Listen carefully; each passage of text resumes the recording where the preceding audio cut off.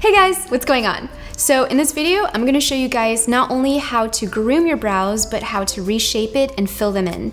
These are tips that I personally use every day, and they're super easy. I have all the products here in this cute little bear bag. Unfortunately, I think half of the world's population is lacking in the brow department. So if you have beautiful, thick, luscious brows, please embrace them, don't pluck them. We are super jelly. If anything, we wish you guys can send us some brow hairs. I mean, donate some, please. I can use some. So go online, find a celebrity or someone that you really like. Look at how they do their brows. I think, you know, it's nice to find inspiration because it gives you ideas to work off with. And also, don't be scared to experiment. I mean, that's the whole point of makeup. You could play around with it and you can just wipe it off if you don't like it. So the first thing I like to do when it comes to reshaping my brows is brushing the brow hairs and to neatly flatten them so you can see the shape if this is something you can work with. And from there, if you want to, especially if you have really long brow hairs, they have a mind of their own and they just grow in so many different places, you can use a balm to flatten them.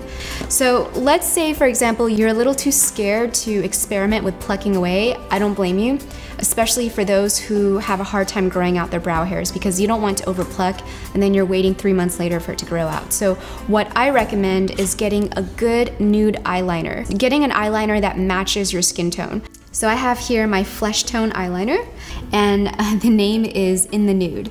And what you want to do is use this nude eyeliner to basically correct and erase any of the stray hairs.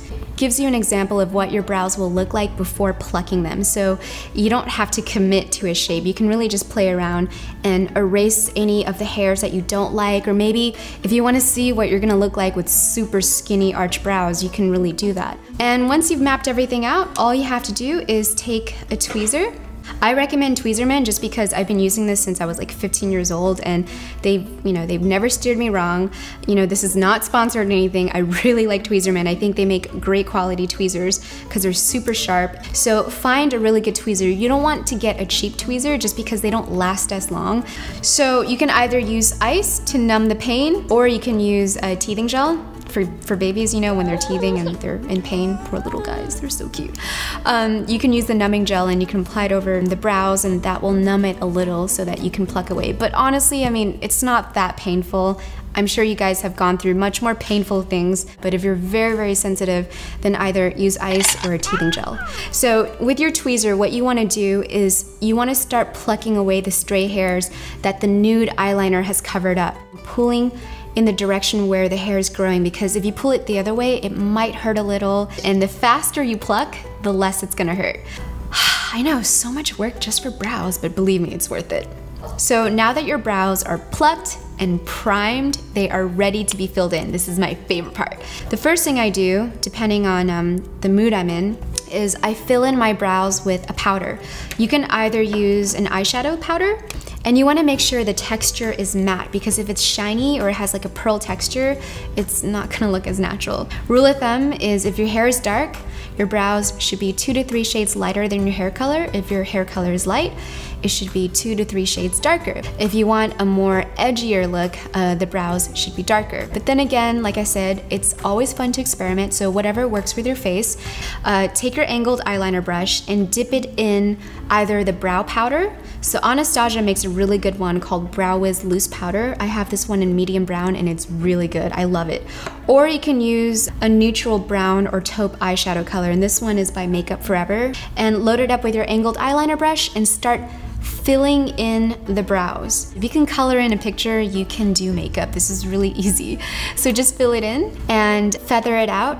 So don't worry about getting the shape down. It's really not about the shape when you're filling in your brows with powder. It's more about just getting the volume and just filling it in so that there's not any empty spaces. However, if you're looking for more shape, that's when you can play around with a pencil. And what a pencil does is that it gives you more freedom and more flexibility to draw on your brows in different ways. I see the benefit of using both powder because it softens the brows and it gives a very natural look, combining it with a pencil to get more of that structure. So once you filled in your brows with powder, now you can take your pencil and you can start lightly just feathering in the brows. Just creating little strokes. It's really simple. You don't have to be Da Vinci to do something like this. If you can draw a line, you can fill in your brows. So make quick little strokes and just feather in your brows, like so. Brows are not twins, they're sisters. And I know some of you feel like they're cousins or they're stepsisters, and trust me, I have days where I feel like they're not even related. But it's fine. Brows are not supposed to be identical because, first off, your face is not symmetrical. There's no such thing as a symmetrical face unless you're Denzel Washington. I think for the rest of us mere mortals, we have very, very asymmetrical faces, and it's totally fine. It's natural. It's supposed to be like that. In fact, I will show you a picture of my face normally, and now my face is perfectly symmetrical.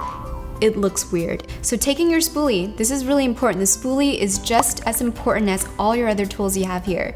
Take your spoolie and start brushing and combing everything out. It's gonna blend everything together, so it's gonna look more natural. It's still gonna have its structure, but it's not gonna look as drawn on. So now that you've perfected your brows and everything looks amazing and your masterpiece is on your face, usually I'm good from there. But if I wanna get really fancy schmancy, I top it off with brow gel. So there's two different types that you can get. You can get a tinted brow gel, like the one I have here by Lash M, or you can use a clear one, or again, another tinted one by Shu. Shu, in my opinion, makes the best makeup products. I love you, Shu. Rest in peace, I love you. And I think what I love most is how small the brush is. It is so small and cute and adorable. But it's so tiny and it really gets to every single part of your brows. Right now, the trend is big brows. The bigger, the better. That's what she said, seriously. The bigger, the better. So once you've filled in your brows and you've, manicured it so it looks great, if you want to give it that beautiful edge, and this is something I personally don't really do, but if that's your look, all good. I can show you a way to create that perfect manicured brow look. And what you want to use is concealer, a really good concealer. If I were to really splurge on anything, it's really concealer. And the reason why, it's because I make makeup products. I know how cheap and how expensive you can get. I'm not saying to buy the most expensive concealer. I'm just saying invest in a good quality concealer, something that's going to cover up and last long. That's what you're paying for. Of course, I'm gonna recommend my own brand because I made this. I know it works, and it's called The Great Cover Up.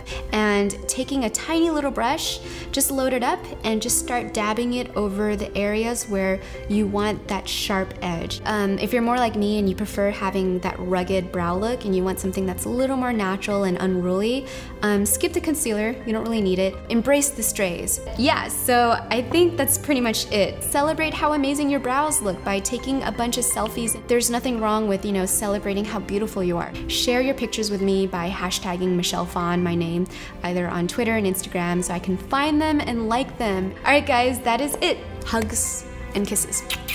Love you guys so much. Best of luck. And I'll see you in my next video. Good luck.